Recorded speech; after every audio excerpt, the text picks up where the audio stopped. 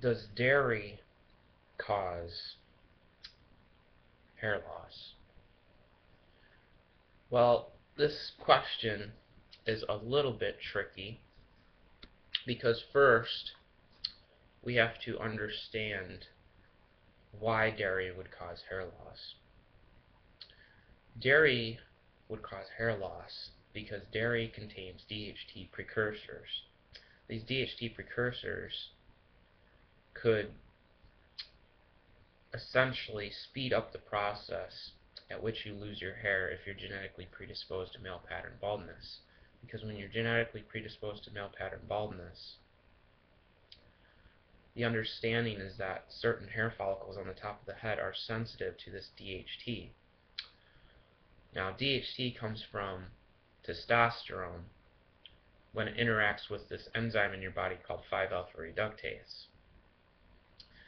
And so if you're genetically sensitive to these DHT in the top of your hair follicles, and you're drinking dairy, which already contains those DHT precursors, then it will probably, more than likely, speed up the rate at which you're losing your hair.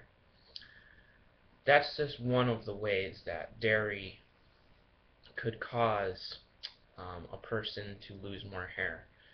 Not to say that dairy in and of itself causes a person to go bald, but rather that dairy is one particular food item that helps move along that process if you have it in your genetics.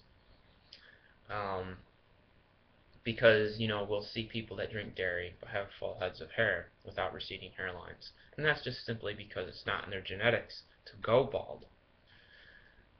Now, they may have some other underlying health problems, which are a result of drinking dairy, because dairy has been linked to many health challenges and complications. For me in particular, dairy causes constipation. It causes me to get acne.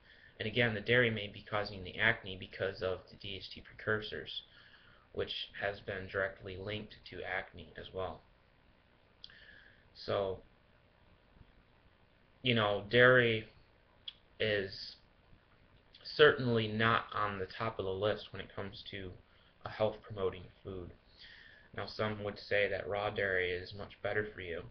And while it's true that raw dairy isn't pasteurized, it's not homogenized, and would likely contain a lot of CLA and omega-3 fats and other valuable nutrients due to the cows consuming grass on pasture, it nevertheless still contains those DHT precursors, and along with many other hormones, bacteria, and other things that could absolutely throw your body out of balance. We must remember that dairy doesn't contain fiber, and dairy is loaded with calories and fat. And from my own personal experience of drinking upwards of 1 gallon to 2 gallons of raw milk a week, it will definitely add weight to you.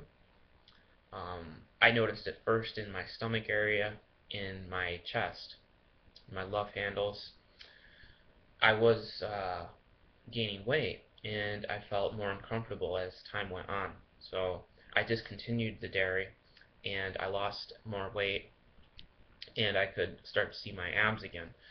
So, dairy is one of those things that, absolutely can cause a lot of different health challenges for people, and you really wouldn't know unless you, eliminated it from your diet for a month or two, and then tried reintroducing it to see the effects.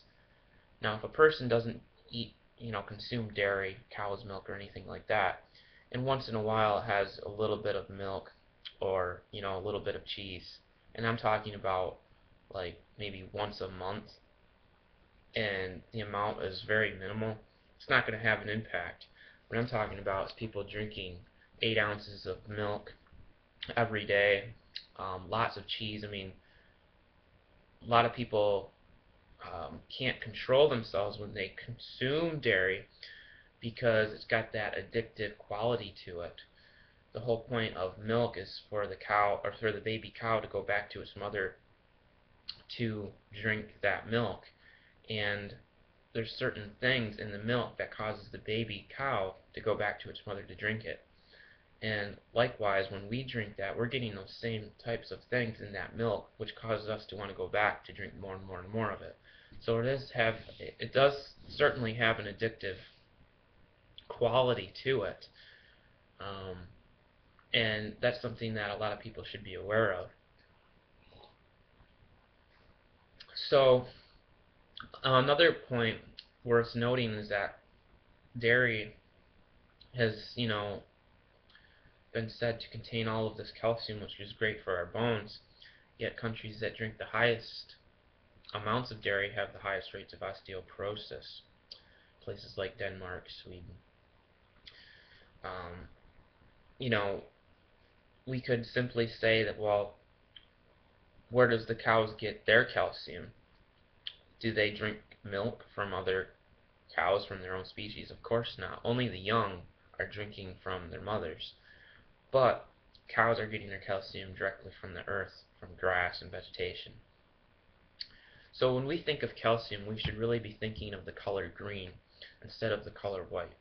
It's only because of our society that we live in today, and we grow up and we think and equate cow's milk with calcium. So we're thinking in terms of white, the color white.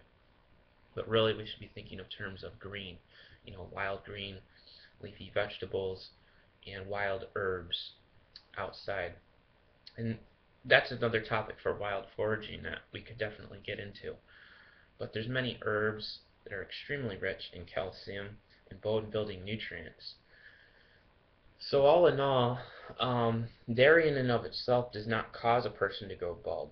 But if a person is genetically predisposed to going bald and they drink dairy, dairy could be a food that aggravates the condition and further speeds up along that process.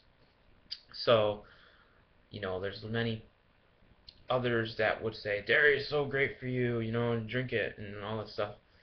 Um, I think what happens a lot of times, and especially from the Weston A. Price Foundation, is they overemphasize dairy, and they almost make it into as like this superfood. You have this superfood paradigm, and people group all of these different foods and throw them in all this superfood category, when in reality there is no food that is a superfood. A food is just a food, and food has nutrients in it that nourish our bodies. One food is not greater than another food because all foods contain certain nutrients that are beneficial to the human body. At least that's the way I think we should approach food. We shouldn't try to say that one food's better than another food and that food's not as good as that food. All foods serve purpose.